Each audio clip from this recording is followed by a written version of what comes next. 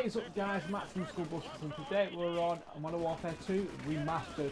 This is going to be target confirmed, and what you're going to have to do is basically just use the laser and get 80 kills on this mission called Exodus. So, what? Oh, okay, you just died and then came back alive.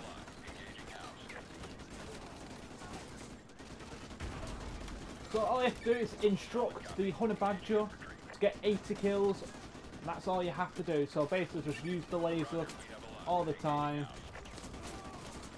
and that's it. So enjoy. There we go, I've got halfway, I don't know if this is halfway, but halfway across, and that's all I've done, and I've just received the trophy. So thank you for tuning in, stay tuned for more, and I'll see you all soon. Adios.